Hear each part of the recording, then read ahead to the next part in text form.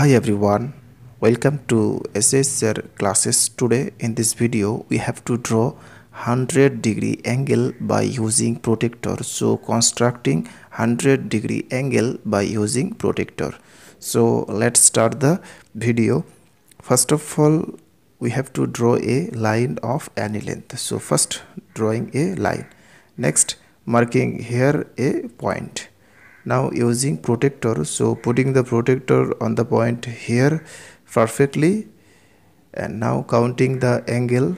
So this is 0, 10, 20, 30, 40, 50, 60, 70, 80, 90, and this is 100. So this is 100-degree.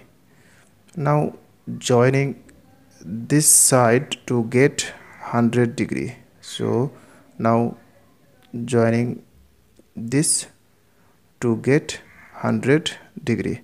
Okay, so we got 100-degree. So this is a 100-degree angle. So this is 100-degree. Now this is P, Q and R.